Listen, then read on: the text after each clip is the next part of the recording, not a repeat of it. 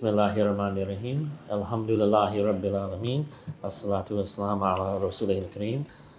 Thanks everyone for coming today. So my name is Dr. Aman Siddiqi. We've recently started an advocacy and civic engagement committee at PGMA. So the committee's purpose is to help the community get involved in advocacy, activism, important issues that are affecting the Muslims, and also civic engagement means voting, understanding more about the government, politicians, things like that. So tonight we have a great program. CAIR, which is the Council on American Islamic Relations, does all kinds of research about what the politicians vote on. You know, we don't know what they're voting on, right? It finds out what their opinions are about issues that affect Muslims. It gives them surveys, and it also gives us report cards about how they vote. They do all kinds of terrific things. And another thing they did is they did an exit poll after the recent primary election. So inshallah, we have Sister Samya, who's joining us tonight. She is a physician here in PG County. She's also one of the co-founders of IMAN, which is the Islamic Maryland Action Network. So it's basically a group of all the Muslim masajids and other organizations in Maryland who come together for the purpose of political activism, motivating the Muslim community, things like that. And she's also on the CAIR Action Advisory Board. CAIR Action is a division of CAIR that is more directly involved in politics and electing people. So she's a terrific resource. She's going to go through with us two things. One will be the results of that exit poll and how it was created to find out how Muslims are voting. Does the Muslim vote matter? Do we have an impact? And then also she's going to talk about CAIR Action, which is a new thing, which they're going to give advice about who to vote for, who are their endorsements. Because you go to the ballot and you don't know who does what. People usually just vote for whoever's already in office, and you don't know. They're very good at telling you that they support Muslim values, but then in reality, their votes aren't that way.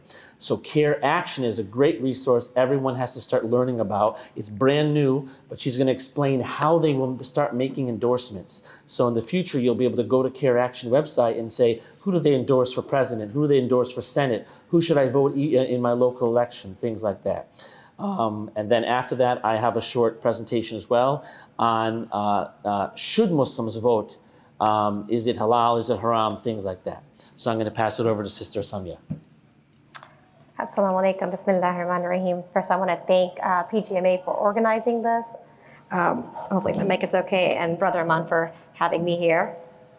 So I'm going to be representing CAIR, the C3, and also CAIR Actions, the C4, both organizations, to review this information with you tonight, inshallah.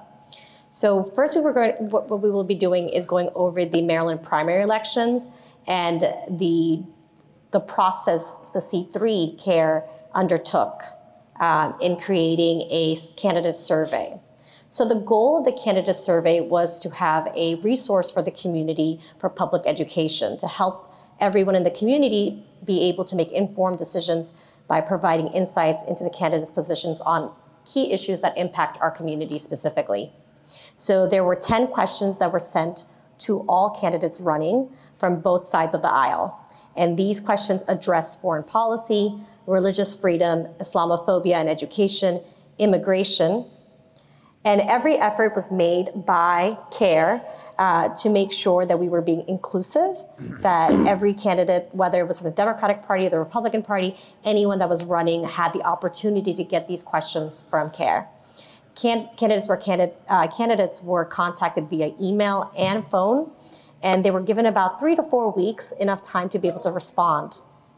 One of the first and main questions that CAIR felt that was very important to ask every candidate running in every position was their view on ceasefire, permanent ceasefire in Gaza.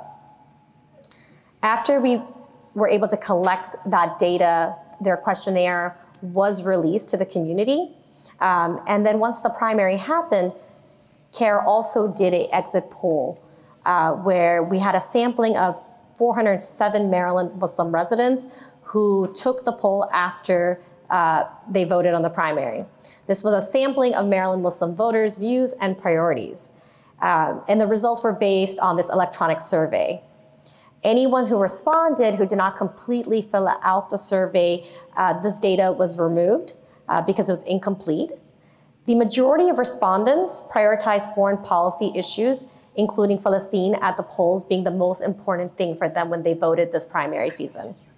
95.9% of the respondents who voted in the Democratic Party voted uncommitted for president. And this is a very important thing to highlight because this is probably the first election and primary in Maryland where the Muslim community really rallied and organized around uncommitted.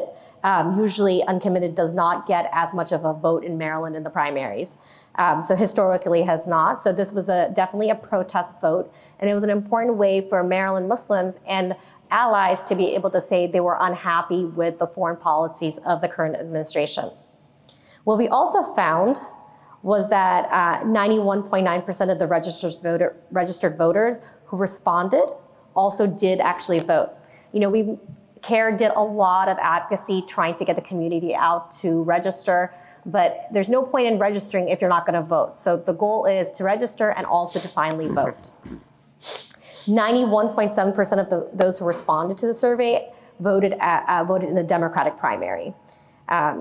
So if you can see the party affiliation, 91.7% voted Democratic, 3.2% was Republican, and 5.1% was unaffiliated.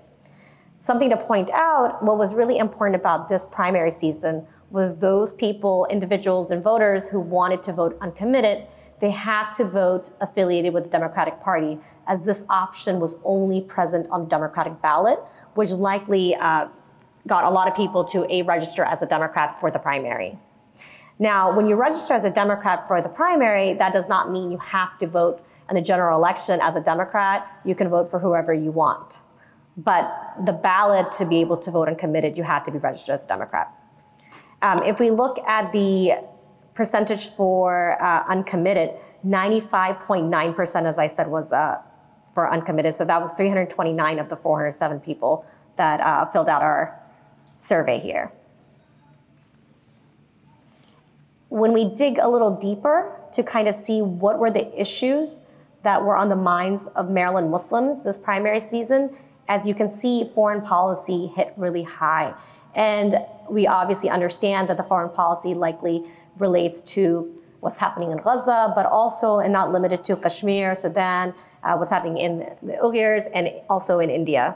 The second most important issue on people's mind was Islamophobia and all of the incidents of hate bias and bullying that we've seen this past year of fellow Muslims who have tried to be active in any way, students who were active in supporting the pro-Palestinian cause. There was a lot of hate bias and bullying that happened. So this was definitely an important issue for Maryland Muslims. Another important race, and wasn't just a lot of times when we think about elections, everyone thinks about the presidential race being really important, but Maryland has an open US Senate seat. So another really important race this primary season was the US Senate candidate. And as we can see for the Democratic candidate, Angela Alsobrooks received 89.2% of Maryland Muslim votes versus David Trone, who received 4.4%, which is a very small amount. In the Republican side, we only had about 12 Muslims who voted on that side, and Larry Hogan did get the majority of that. What I want to point out about the Democratic Senate race is that the actual number of votes that led Alsobrooks to beat David Trone was maybe around 40 to 50,000 votes. So it wasn't a huge, huge margin. And if we look deeper, we can see that the uncommitted ballots that came in around that was around the same percentage of votes, number of votes, excuse me. So it was around 40 to 50,000 votes. And from that, what we can understand is the number of voters turning out to support uncommitted also swayed the election towards Angela Alsobrooks, which was a very close election. So it just tells us how important each and every vote happens to be, because it can really turn an election upside down. Now, in our exit poll that we have from CAIR here, what we learned also was in our sampling, 88.7% of the people who responded do plan on voting in the general election. And about 1.2% said no, and about 10% said they were unsure. This is important because we actually do need Muslims to go out and vote in the general election. And we'll discuss why. A lot of times we sometimes feel hopeless. Like, what is the point of us voting? Nothing really changes. Why should we even vote when there's really no difference sometimes between candidates? Our vote does matter, even if we don't feel like it does. It's a powerful tool that can influence the direction of US policy, domestic and foreign, including decisions around military aid and humanitarian assistance in conflict zones. Participating in the democratic process allows you to hold your elected officials accountable and advocate for peace, justice, and human rights. And what we saw with the uncommitted movement was just that. We did not have a great choice for the Democratic nominee during the primary season, but still voting did send a message. Even though we chose not to vote for a candidate, many people chose to vote for uncommitted, they were able to send a message of how they were displeased with the current state of affairs. So that's why voting in this, protest vote was so important in a symbolic way. We know that when we vote, we're bringing light to the genocide in Gaza, settler colonial violence on the West Bank, the rise of fascism in India, oppression of the Uyghurs, Kashmiris, combined with increasing censorship of Palestine advocates and surge of Islamophobia here at home. We cannot afford to not vote when these issues are so important and so pressing, and we cannot afford to be disengaged because we want to highlight these issues with every election cycle and to remind our elected officials that our vote is important, is necessary for them to win our vote and to prioritize the issues we care deeply about.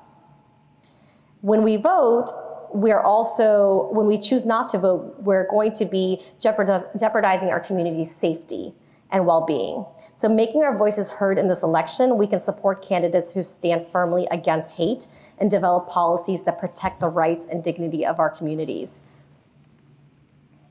So your vote has the potential to drive change and shape the future of global and local communities. So when we talk about the primary, CAIR, the C3 portion, what the organization did was release to the community questionnaires that the candidates filled out. And the most important thing we wanted to highlight for the community, which we knew the community cared about, was their response to questions regarding ceasefire. So if you looked at the 2024 Congressional Voter Guide survey questions, one of the first ones was for the ceasefire was, do you support or oppose calls for an immediate US-backed ceasefire? And candidates had to just say yes or no. And this was very telling because it helped discriminate between candidates who felt uncomfortable, didn't want to be public, didn't feel comfortable answering the question, and those that did. And the results from the exit poll is helpful to us because it shows us that the amount of advocacy that went out to tell people to go out to vote did make a difference because we were able to get a great number of Maryland Muslim community to go out and vote. Now, the C4 portion, CAIR Action, is a new entity that started this past spring or early spring, is a C4, which is different than a C3, meaning there is political advocacy that CAIR Action can do that CAIR C3 cannot do. And we have to separate the two, which can be confusing to people. What C4 CAIR Action did was they have an advisory board, and they looked at the answers from the C3's candidate questionnaire. Then they dug a little deeper, and they learned more about these races and these candidates and looked at their overall profile. And they also discussed with their with the community leaders and stakeholders. They looked at the financial disclosures analysis and each campaign's ground game and strategy. And they also have their own board of advisors in CAIR Action when it comes to endorsements. With the shura of many, they were able to create a voter guide to tell Maryland Muslims for many of the races who would be the best candidate in that race. And for races where they couldn't pick someone, it was just left empty. This was then distributed throughout our communities to help Maryland Muslims make a decision on voting for the candidate they felt best represented them. Now, with the general election coming, I would say that this, like any other election, will always be an important election. And if you feel that if you don't vote, then you're somehow removing yourself from the process, what we end up doing when we don't vote is we go unseen and unheard. And that's our biggest concern. So it's not so much about who you're voting for, but just not having the data of you voting makes it seem like our community does not exist here in Maryland. And that's what we want to make sure that our politicians understand, that we are a large community, that we are an important community, and one that should not be overlooked. So if you do not vote, you technically make it seem as if Muslims don't exist in Maryland. And I think the biggest thing and the biggest takeaway from this is, no matter what, voting in November, at least if we come together in some sort of and it can't always be 100%, but if we have a united voice and we do vote as a voter bloc and eventually get there as a voter bloc, then we will be looked as a community that politicians will want to come and seek to understand what will get our votes. So then our issues and our concerns become their priorities. That's how elections work. If you don't vote, you can't complain. You have no choice, you have no voice. And it doesn't matter. For politicians, you don't exist. So they're not gonna care about your issues. They're not gonna care about your concerns, your principles, your values, because for them, you are not a voting member of the community. If you vote and you consistently vote, and as we grow together and understand this process better as a community, and we start voting in a block where the Muslim voice is being heard, this will in future generations have a great impact on policies locally and also nationally. I'll pass this over to Brother Aman. Bismillahirrahmanirrahim. Thank you very much. Wow, that was really fantastic. I really, really appreciate Sister Samya going through all that information. I know it was a lot of information. Just the basic summary is that these elections have thin margins. People win by small amounts, because I can't tell you how many times I've been told the Muslim vote doesn't matter. We're 1% of the population. Who cares? They don't realize how many of the elections are won by 1%, 2%, 0.5%. I live in a small micro city called Seat Pleasant within the PG County. You know, our elections in my little city are won in the hundreds. Literally, 500 people vote, and the mayor won by 39 votes. I mean, elections aren't about millions of people all the time. So the statistics she gave us, really fantastic when she was highlighting the thin margin that our senator, our potential Senate candidate won by. If you're interested to get all this great CAIR information, they have what's called the Congressional Scorecard, where they tell us how all the Congress people voted. They have these questionnaires that they give them ahead of time, all this data, right? So we have started a PGMA advocacy WhatsApp group. I know there's a million WhatsApp groups at PGMA, but if you want to get easy access, inshallah, we'll try to post all those things, because it's hard to find everything from all different places. We don't post very much. So if you join that, you could find out, is there a demonstration going on in DC? Is there an action alert I can sign my name? Is CAIR distributing some information? So it's an easy way to get those kind of things. So since we have some time left, another thing I just want to go through is a lot of people apparently across the nation have been told it's haram to vote. It may not be your beliefs, but probably you've heard this. And it's so prevalent that Sheikh Yasser Qadi recently released a video just on this topic, specifically because of the importance of the current elections, the issues in Gaza, Sudan, etc. He wanted to address this. And so I just wanted to summarize that video for all of us. Obviously, I'm not an Islamic scholar, but I'm just telling you what he said, and clearly he is a very advanced Islamic scholar. I encourage anyone to watch the full video if they would like. You could just Google "should Muslims vote" in YouTube and his video will come right up. And even if you already believe in voting, you think, I don't believe that, right? Probably you have friends who do, relatives who do. Each one of you is a member of your community, right? You didn't come here alone. Everyone here is in their community, of their culture, of their country, of their neighborhood.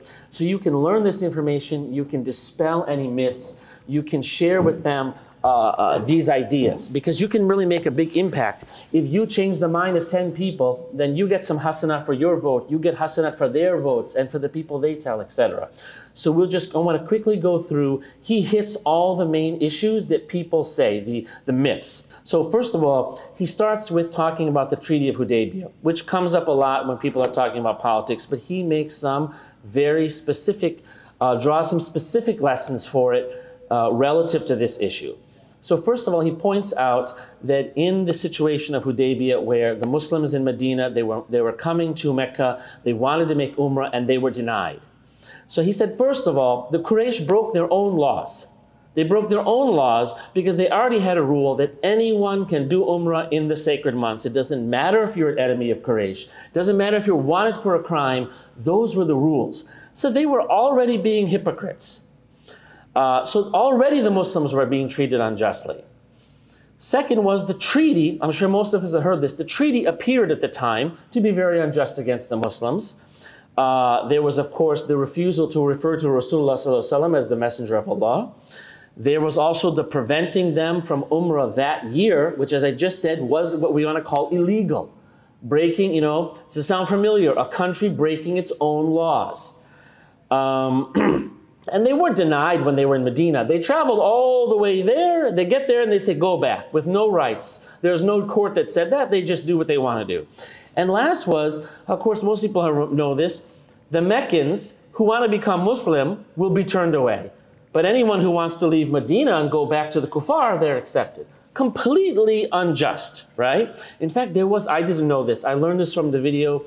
There was a Sahabi who was still in Mecca. And in that very moment, he had escaped to join the Medinan congregation. And the Meccan said, the treaty starts today, send him back. And the Rasulullah was arguing, trying to get him to stay. And he said, this treaty starts now if you want it to be signed. The poor Sahabi had to be sent back. Imagine how they all felt. So he's trying to put us in the mindset of this treaty being signed with such a list of injustices. Double standards, unjust. Does it sound familiar? Yet this treaty is referred to as Fatha Mubina in the Quran, a big victory. So Sheikh Yasir Qadhi, he gave several takeaways. And these are the ones he's saying are specific to voting when you're in America or you're in a non-Muslim area. A, ideal situations are rarely achieved. These are his exact words. Ideal situations are rarely achieved, and pragmatic compromise is part of the Sunnah. That's point one. He said that the Prophet ﷺ said he would agree to any condition in that treaty, even if it involves humiliation to the Muslims, which of course there was, as long as the due respect to Allah and the honor to Allah was preserved. So there was a limit, but it was reserved for things for Allah. The Muslims being treated poorly, he said, we will take that abuse because it's a kind of fi sabilillah. Second point, he said, short-term compromises are okay when, specifically when, it is specifically supporting a long-term goal. So it's not like I'm just compromising on my religion. There is a long-term goal. We all know the goal of Treaty of Hudaybiyah is that Islam spread by wildfire. And it's easy to look at it from the past. Hindsight is 20/20. Nobody thinks that that could be happening now or something like that. So basically, the treaty, it seemed very unfair, but it was a strategic compromise. This is his takeaways from it. So Sheikh Yasir Qadhi, he identified 3 myths or misconceptions about voting that he wants to clarify that are very common. Literally, I've been told them. Dar Taqwa also has an advocacy committee, and the person running it, he has been told it. I believe Sister Samya told me she has been told this. These are very common. So common that Yasir Qadhi is making a video about it.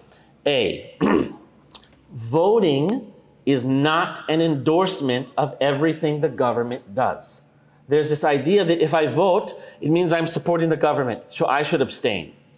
He very clearly said that's not true, that's false. He said, this is his words, he said there's a consensus among the Islamic scholars that participation in the government of any country you live in is necessary, and that choosing the lesser of evils is a valid Islamic approach. He said this is a complete consensus. He said, you know, when people sometimes give a different point of view, they're usually like a local imam or someone like this. You know, he's a very advanced level person, and he talks to the advanced level people. He said he's never met one of these very educated scholars who has disagreed with this. You're not agreeing with everything the government does just by participating. In fact, every American knows this. Every American disagrees with half the things the government does. And in your home countries, it was the same way, right? Participating is not an endorsement of anything. But for some reason, that idea became prevalent here. Two, a very similar idea, but maybe more specific. This is probably the most important point of the whole talk. Voting for a specific candidate is not an endorsement of every single issue they stand for. I'm going to repeat that. That's literally, if you remember nothing else, just remember this. Voting for someone does not mean I agree with everything they said. That's true across the board for any candidate, for any position of any organization. Every voter has, these are his words, 3 or 4 issues that they prioritize. And they measure each candidate on those 3 or 4. No person will find a candidate who agrees with 100% of things they think. And now, Yasser Qadhi said this specifically. He said issues of aqeedah are lower priority than issues of policy. For who? For a politician. He said this like 20 times in the video. He said the politicians are not the one giving you fatwa. They are not the ulama. We are not getting all of our lessons of aqeedah from them. We're not evaluating, did they pray their salah? They are not our ultimate ideal representatives. They are there to do a specific job. And so measuring what their opinions are on the things that are relevant to their position is the most important. And this is also true among just all voters. I mean, not every Democrat agrees with 100% of the things that Joe Biden might say. There might be a pro-life Democrat, and he still votes for Joe Biden because he's a Democrat. So very important point that Yasser Qadhi was emphasizing. You can criticize some of the positions that a candidate holds. That's fine, that's good, you should do that. But you can still vote for them if they are the best policy maker for the Muslims. Because the number one thing I hear, I've been told it right in this musalla, is I can't vote for that Muslim candidate because they said X, Y, or Z. They want them to be a mullah or a sheikh and have everything perfect. And I asked them, is it even that way in your home country? There was 100% Muslim? And they say no. Even in our home country, they're not good Muslims. But they're expecting the person here to be, I don't know what. So here's an example, and this is his example he gave, but it's probably the most common thing I'm told, so he's obviously been told it. Most, or maybe all of the Muslims in the Congress support LGBTQ rights. You're not going to get elected on a Democratic ticket unless you have that somewhere. Does that mean I shouldn't vote for them? This is what he said, Yasser Qadhi's response. Do you think the Zionist opponent trying to replace the Muslim candidate is somehow going to be a better option? He is also going to endorse whatever un-Islamic principle that person said, like LGBTQ, plus 100 other horrible things. In fact, he said, why do we stop at LGBTQ? Why don't you demand that every candidate support banning alcohol? I mean, no one in America is going to say that, right? So we pick and choose any random thing we can find about the candidate to criticize them and then abstain from voting. And he said, this is his words, he said, this is totally wrong. He said, they have a specific job. The congressperson doesn't promote or condone LGBTQ anyways. I mean, that's not their job, right? That's more of a moral thing. They're not involved in your personal life. So they put that there just for, publicity, but they have no impact. They don't make any rules about that. What they make rules about is foreign policy, taxes, how Muslims are treated in the United States, hate crimes, all the important things. He's saying that's what you should measure them on. Because I've been told so many times, yeah, those Muslims are great, but they did this, I don't know who they're waiting for. So he said very clearly, he said, don't be an extremist who will not vote for anyone unless they're better than the best imam. So he gave a terrific example. He said, it's slightly different, but just to get the point across. He said there was a Shia masjid that was attacked and vandalized somewhere. And the people were asking him this personally. So this is a first-hand story. They were vandalized by some far right-wing group. And the Shia Muslims went to the city hall to protest. And the Sunni masjid said, are we allowed to join them? They asked Sheikh Yasser Qadhi, can we join them in the protest? And he said, do you think the far-right people attacked them specifically because they're Shia? They said, of course not. They don't know. They just attacked because they were Muslim. They said, then you should be joining your Muslim brothers. By joining them in the protest, you are not somehow endorsing them being Shia. It's an irrelevant factor, but most people were saying, we can't join them in the protest. So he said, you should definitely join them. You are protesting the attack of a masjid. It has nothing to do with your differences of Aqidah. This is his ruling. And the third thing, the last thing, is another common thing, is it's better not to vote than, for example, to vote for a third party. You know, every country on the planet probably has more than 2 parties but us. And they keep telling us over and over, if you vote for a third party, your vote is wasted. So I'm confused.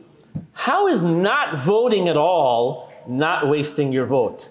But voting for a third party is wasting. It makes no sense at all. So first of all, Allah will win the election whoever He wants. If He wants there to be a huge amount of endorsement for a third party because of Gaza, and there's a miracle and the third party wins, it will happen. This idea of it's not practical doesn't make any sense.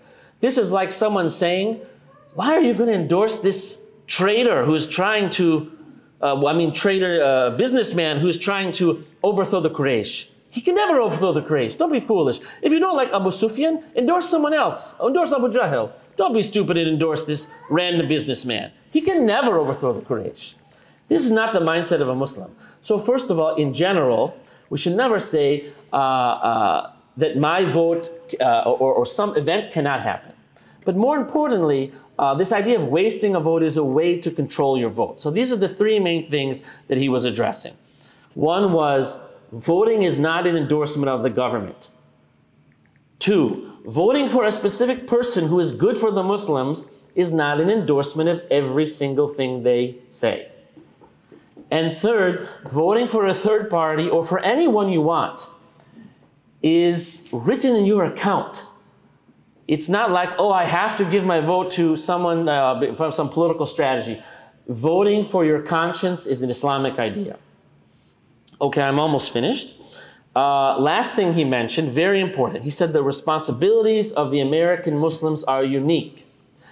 Our community is the most powerful Muslim community on the face of this earth. Why is that? How can that be? We're such a small percentage. Because we live in the very country that is funding these issues. If you live in India, your vote only affects India. If you live in Brazil, your vote affects only Brazil. If you live in Russia, it's only going to affect Russia. Your vote in America affects every country on earth because America, as we know, is involved in everything on the earth. He said we have a specific responsibility. A lot of the people in our community left their home country because they said they didn't have a voice. My family's from Pakistan, my wife's from Pakistan. In Pakistan, they know your taxes are going in someone's pocket, your vote is meaningless, they'll make this project and they will not finish it. Well, you're not there anymore. You're here now. So you not only have a voice, you have a most important voice. So it's a responsibility. It's a haqq. So that was a really important point he made. He said it's not just an option. He gave a great example. He said the Prime Minister of Scotland, the new Prime Minister of Scotland is Muslim. I don't know if he still is. At some point he was. He said the very first tweet he made was him leading Tarawih prayer, if you can imagine. The election was in Ramadan. And his wife is Palestinian. And when the war started, he was tweeting like crazy about the war. Obviously in favor of ceasefire and everything like this. He said a lot of the Muslims are making takfir against him because he also had some pro-LGBTQ comments somewhere. So the question is, you have to ask yourself, do you want someone in Congress, but why was he put there? He was put in the parliament to do that job, to be someone in a position of power and say, I'm against this violence. So do you want someone in the Congress who will do that? Or do you want to criticize anything you can find wrong and then not vote for anyone? So he said, otherwise the Congress or the parliament will be filled with Zionists. So he said this guy was doing a great job, but people were finding something to criticize. The last thing I want to end with is AIPAC is powerful because the people in it are active. There are not 200 million Jews in America. The people who support AIPAC work with their money, they work with their time, they volunteer on phone banks, they send emails, they send flyers. They're active, they do stuff. When they say support a candidate, thousands of people work across the country to mobilize him. It's not because they have millions of people, and it's not because they have a few billionaires, because we have laws against, a 1 billionaire cannot give a candidate $100 million. It's not how it works. A lot of middle-class people have to donate. So the only reason they have power is because they are participating. There's no reason the rest of us can't do that. That was his main takeaway. So the two main action plans is A, all of us here spread this information. Dispel the myth that we shouldn't be involved, that there's something wrong with voting for someone who's good for Muslims, that there's no point. It's on the responsibility of each and every one of us to start activating people. And the second one is to address this kind of apathy, counter the arguments that we said before. Oh, but I heard this person said this and did that. This is the main takeaways that each one of us can do in our families and our communities. Okay, so inshallah, we have about 15 minutes before the Isha prayer. If anyone has any questions, you know, Sister Samya is a great resource. You can ask to either one of us. And alhamdulillah, we have Brother Jamil here as well, who runs the Prince George's County Muslim Council. I'm putting him on the spot, but if you have any questions to ask, feel free on whatever topic you want. We have 15 minutes. Assalamu alaikum. Thank you, Sister Samya, first of all, for organizing the civic organization. We've talked to other masajids about it. Hope this will be another lesson, and we'll get more masajids to do the same thing. You know, it's kind of like a bicycle hub and spokes, right? Spokes that reach out to all parts of the wheel, and then, you know, with PGCMC, at least on the local level, being kind of a hub, and masjids being the spokes, so we all work together in a united way. I want to back up something that you said, because I've read a lot of these things from the scholars over the years. Matter of fact, Sheikh Tahir had sent me a number of the translations of them. And part of the point that is always made, and I mentioned it before, is, like they say, two people are running. When people say, should we be involved or not? Two people are running. One of them is going to win. You should support the one who's going to do the greatest good or the least harm for the Muslims. Because it's not like somebody saying, hey, you want to go to the movies? And you say, well, there's no movie out that I want to see, so I won't go. In the case of elected officials, you're going to get one. You're going to get them whether you participate or not. So you might as well get the one that is going to do the greatest good or the least harm for you. One of the other points he made, which the Sheikh made at a function, somebody said, well, how can we support them? And this was a time in 2012 when there were two referendums on the Maryland ballot. One on gay marriage, the other one on gambling. And somebody said, well, what if we support somebody who, or what if all the candidates support gay marriage and gambling? And Sheikh Tahir said, worse than that. They say Allah is one in the Trinity, which is the worst of sins. But still, they're going to run and one of them is going to win. So support the one who does the greatest good and the least harm. And the last thing I want to say, yes, you can vote your individual conscience, but politics is strategic. It's not emotional. So the way that we do things is that you want to take consultation and come together. When you do not have the majority of the vote, then your vote needs to come together as a block. If everybody does their own thing, yes, you actually do dilute if everybody just does their own thing. But if you can say, I've seen, you know, I had them run up, particularly on the state delegation, run some of the numbers. You know, in the state, you get one senator, you get 3 delegates. the three with the top votes, the top 3 voting people are in, the 4th one and after that is out. Some of the 4 people, the ones who lost by things like 19 votes and 25 votes. I would almost guarantee you that in any state district in Prince George's County, we probably have well more than 20 eligible registered vote Muslims.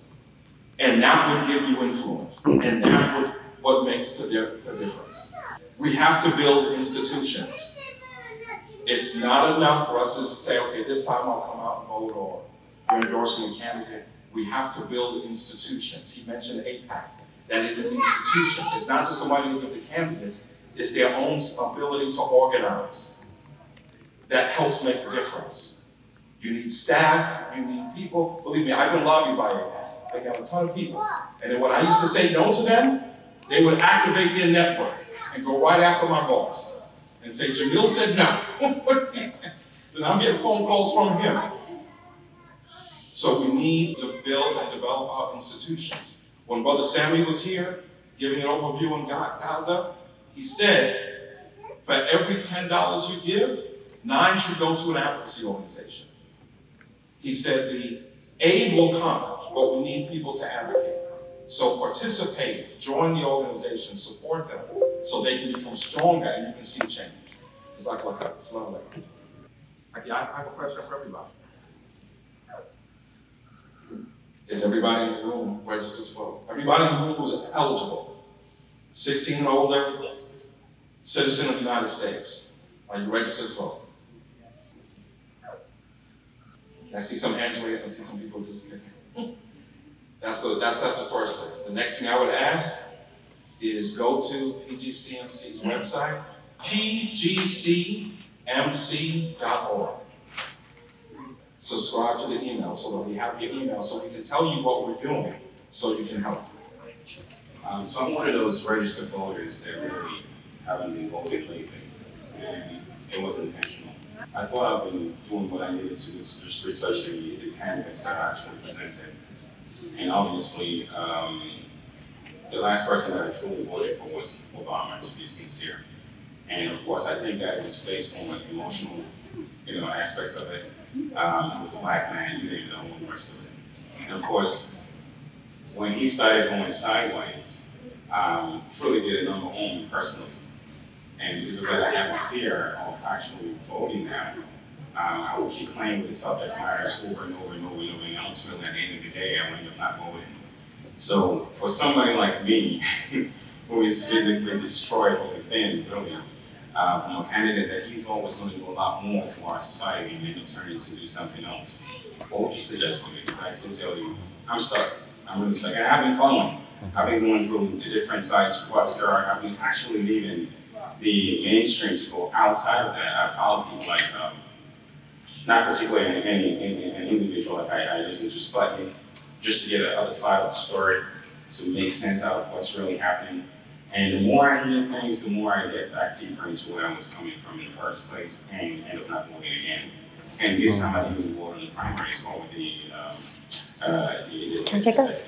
Assalamualaikum, brother. Can I answer your question? I actually completely understand your feeling and your sentiment. I think many of us have gone through this at some point or another when we really invest in a politician and we believe that what they're telling us is inspiring, and when they're in office, they fall short of that inspiration.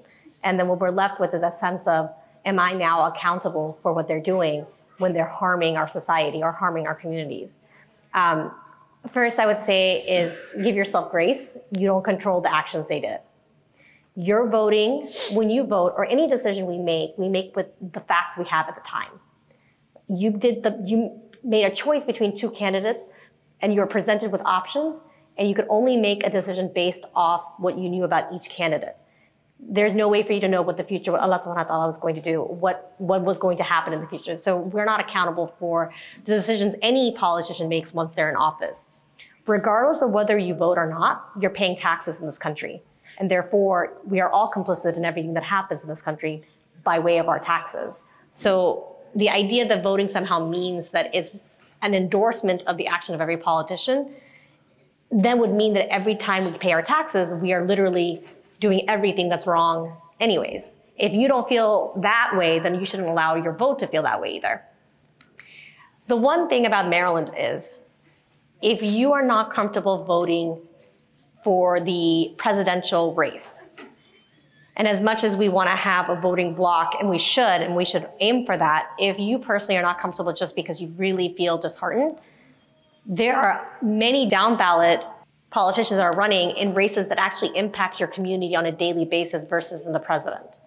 And so even if you can't make up your mind on how you feel about how to vote for the presidential, voting for your local, your congressman, your senator, your local city council, your mayor, your board of education, the people who are on that board, all of those matter 10 times more in your daily life than the presidential race a lot of times. I'm the kind of person who, like 4 years ago, pushed everyone I knew left and right to vote. It's like, you gotta vote. How can you now vote? You have to vote. And I struggle with that now because I'm like, oh my goodness, look what we're left with after I pushed so many people to vote. So I think it's a natural feeling to feel let down. But we have to remind ourselves that this was not in our hands. This is in Allah's hands. And at the end of the day, when we vote, even if we're not voting for a candidate, we are still speaking volumes by how we vote. So if you ended up in Maryland, which is a very safe state, I don't think anyone questions who's going to win the general election for the state of Maryland. If you were to vote third party, even if it ends up being 2%, 3%, 4%, or 5%, it still matters because I'm hoping you're going to be voting for the down ballot votes where it's much more important, right? The Senate election is a much tighter race. The congressional election, all of that matters more in the state of Maryland. So I would say that if you're unable to get yourself to vote for a candidate in one particular race, don't let that be the reason that stops you from voting in the other races that are even closer and more impactful in your local community. And when you do vote a certain way, and the goal would be as a community, if we grow and we're able to vote as a voter bloc, then as they say, we have a seat at the table and we're more likely to have those conversations with politicians. That takes time. But you as an individual, if you're conflicted, don't let anyone bully you into voting for someone you don't feel comfortable with. You should vote your conscience in the sense that you should feel comfortable going to bed at night knowing that, I'm not, and if you do decide to vote for a politician and he ends up or she ends up being terrible, again, you're not responsible for the actions of another human being. You voted because at this point in time, we were given 2 or 3 options. This is what we knew. And at that time, when you voted for former President Obama, he was the best candidate based off a lot of metrics for your community. And that's what you were thinking. And there was no way for you to know any different. And someone say that there were good, since we don't know what the other side would do, you don't know if it would have been worse. So there's no way for us to know. Hopefully that helps. Terrific. I think we have only 2 minutes. If there's a short question, we could take it. Otherwise, we'll adjourn.